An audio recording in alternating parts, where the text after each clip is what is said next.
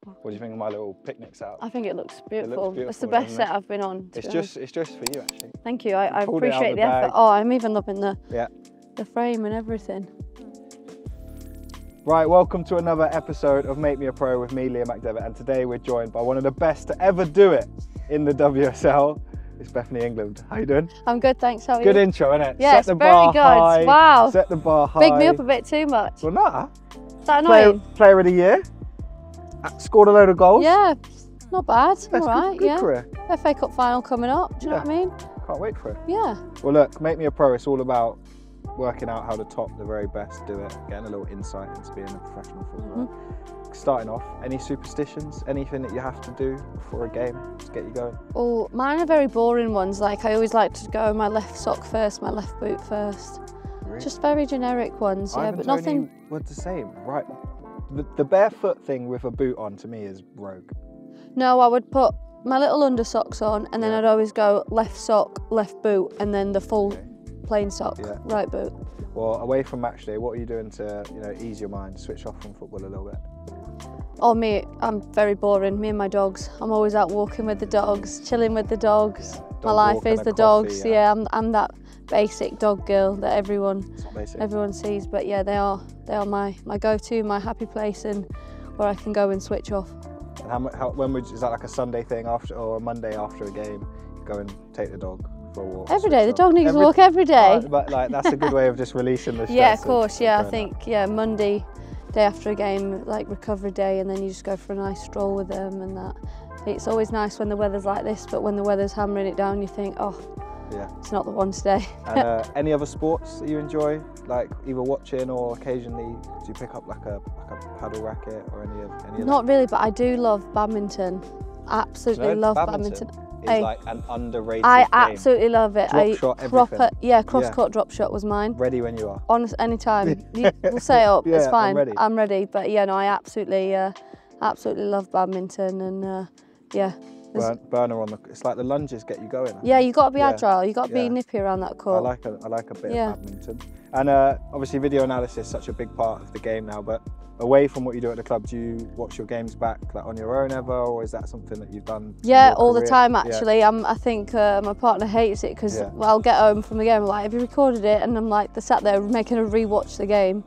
Or if we're on an away trip, usually the analysis brings me his laptop and I'll literally sit on the bus the whole way home watching the game, because once I've watched it I can then put it to bed, and I know sometimes you think you've been harsher on your performance until you watch it back, or maybe it is true that you've not been as good, so I just like to see it first and then. So it works both ways. If you had a good game and you think you've maybe not had such a good game, you can kind of get the confidence from watching it back, and then if you've had a stinker, then it's like, okay, I know maybe what I could have done a bit pretty more. Much, yeah. It's just I can just put it to bed regardless of how it's gone, or if it was good or bad. I've just seen it and I'm like, okay, I know where I could have improved, and then it's put to bed. And before match day, what's a standard training week like in the WSL?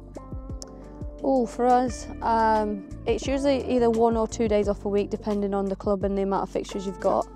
For us, we'd be having a lighter day on a Tuesday, more like what you call start-up day. And then we've always got our yoga in the afternoon. Robert loves us doing yoga. Are you a fan? I honestly no. Yoga's not. It's not for me. However, we have an amazing yoga instructor. So to be fair, she does make it fun. She will change it up based on how the team's feeling. So I respect that, because sometimes we just need a bit more zen rather than some of the positions are. Yin yoga. I'm not an expert. Yin yoga. I'm not an expert, but she's very good, and I would highly recommend her. But yeah, so I have yoga. Wednesday, a bit more of an intense day with our gym. Thursdays, overload day, really intense. All the fun stuff. That's like heavy sprints, like you're hitting them distance on that GPS kind of day. More gym. Friday off, and then match day -1's always the fun one, where you've got your rondos, a little bit of game, a little bit more tactical. Are you a rondo fan? I am, yeah. See, actually. Sometimes I'm taking an extra stretch. Oh, really? No, I love a rondo. We all want more rondos, because it's like, it gets you ready for the session. It's constant touches on the ball and you're moving around. Unless you're not very good at it, then you're always running around in the middle. But then I'm slide tackling and all sorts. No, I love a bit of rondos, I enjoy it. In a standard week, what how many sort of pitch sessions would you have, and how many times would you be in the gym? In the gym, well, we always do power after pre-acts as well. So in the gym, you're talking 3 or 4 a week. On the pitch, Tuesday, Wednesday, Thursday, Saturday, 4, probably 4. And your recovery, what sort of techniques work for you? Because every player's a little bit different. Are you ice baths? You like to do a bit of extra stretch, making sure you get on some more protein? What sort of recovery have you found works best for you? For me, I don't mind an ice bath. Everyone's hit and miss with that. I don't mind it if I'm really feeling it after a game. Then I would 100% go for one. More like I like to just go for a nice little sit on the bike, get the legs moving a bit, foam roll, stretch, and then a massage usually is how I would. Yeah, no, I think it's just more relaxing. Whereas, as much as I love ice baths at times, that it's just effort. It's cold, and then you've got to get in, get out, get changed, and but it's got to be done. And obviously, you've got to up your protein and that after games to make sure you're repairing. But yeah, just on nutrition then. Pre-match, have you got any meals that are like essential Bethany England pre-match meals? Me, I'm the same. Again, basic beans on toast. That's my pre-match. I like Henderson's. Any Henderson's? Heinz beans. No, but the Henderson sauce. That's a Sheffield Oh, thing. sorry, no. Come on. I'm not from Sheffield. I know, but that's like a thing. No, Henderson sauce. that's not a bit of me. I'm just basic. Like, give me my beans on toast. Beans on toast, bit of cheese. Don't like cheese. Also, Really? you shouldn't really eat cheese before a game. So just beans on toast. Just beans on toast, but I also have a few pancakes with some fruit. Nice. Like protein pancakes. Both of those. And then cheat meal after a game, you're done. You're allowed your bad one. What's your order? Do you know, I love me a Chinese. I absolutely love a Chinese or a pizza. Like, but I'm just very beige. I'm a beige girl. Like I'm talking salt and pepper chicken, chicken chow mein.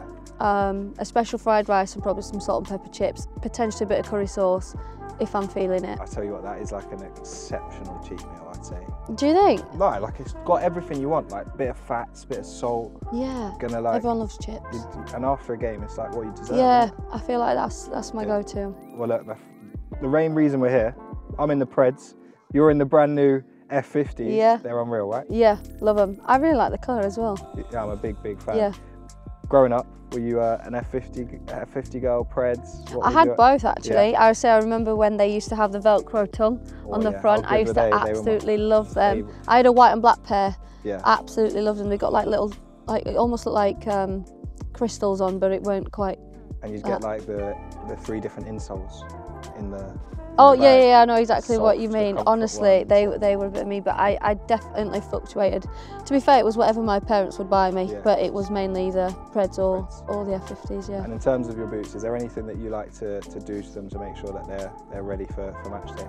Anything different? Are you like a new pair of boots for a match person, or? No, I like to wear mine in, and once I'm in some, I try and keep them as long as I can and I'm comfortable in them, but I will always wash them after training, every day after training, clean my boots up, so especially for game day as well, make sure that they're looking... Big fine otherwise, no? Say that again? Fine for dirty boots?